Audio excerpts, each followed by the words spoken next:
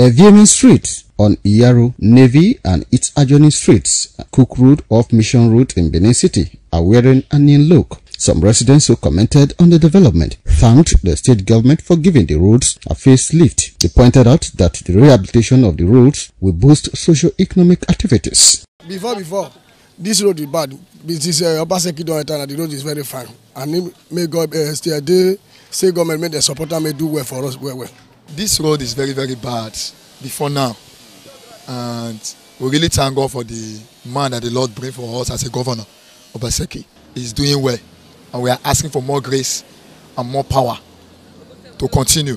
You can see the road, without being told, the road is clean now. It's working well. And the workers that used to be using, they are doing their job very well. Before it was very bad, very, very bad. But we thank God for everything actually, make it successfully, you know. But we still thank God for more good job that's coming to our head, everything. The situation was, however, different at Joromi, College Road, Ago, Upper Ewutubu and Ekenwa Road by Yenebe, as the roads are riddled with potholes, thereby hindering traffic on the roads. Some residents and motorists who commented on the situation said they now visit mechanic workshop on a regular basis owing to the bad roads, and appealed to the state government to extend the road rehabilitation to their area.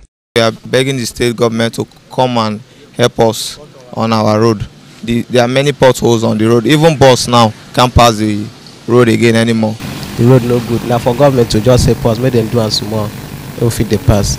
The plagues has been so bad for some times now because the really major problem of these plagues, if you look at this gutter now, it used to flow well before.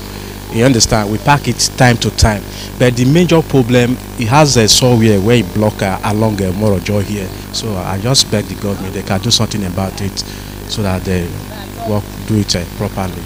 Wellington Hakodeja reporting.